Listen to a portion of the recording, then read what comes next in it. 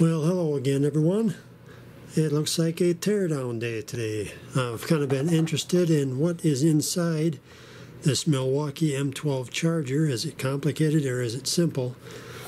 Well, I guess I'm going to take it apart to find out. Stand by.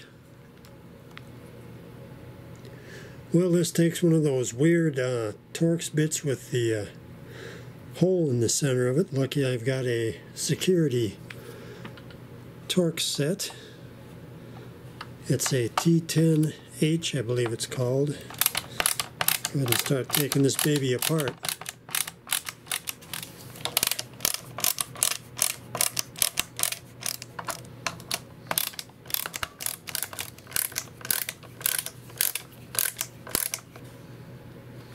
You can do a little prying on this thing.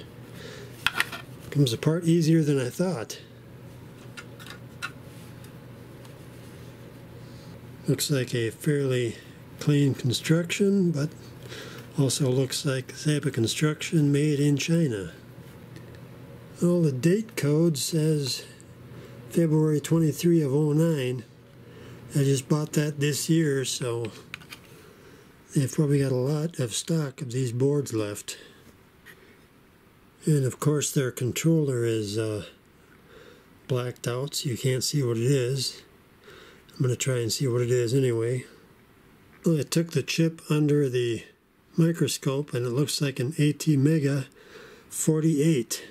So not a big time processor, but it's a little ATmega chip in there controlling all of the stuff. One thing that's a little strange is this aluminum disc. I have no idea what that would be for. It goes directly under that section there of the board. It's obviously not a heat sink to anything. If anybody knows what that is, go ahead and leave a comment in the comments section.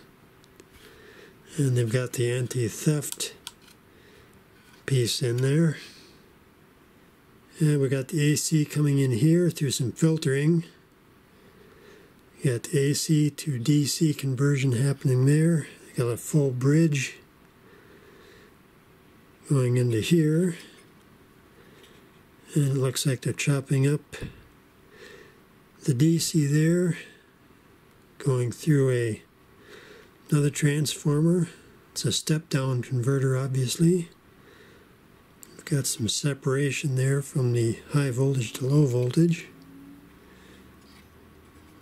And then the DC is more than likely being controlled by the microcontroller for the charge time and charge voltage going into the battery.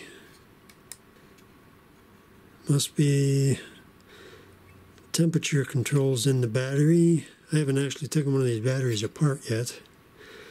I'm going to try and find a bad one so I don't wreck my good one, since they're about $35 to $50 each, depending where you get them.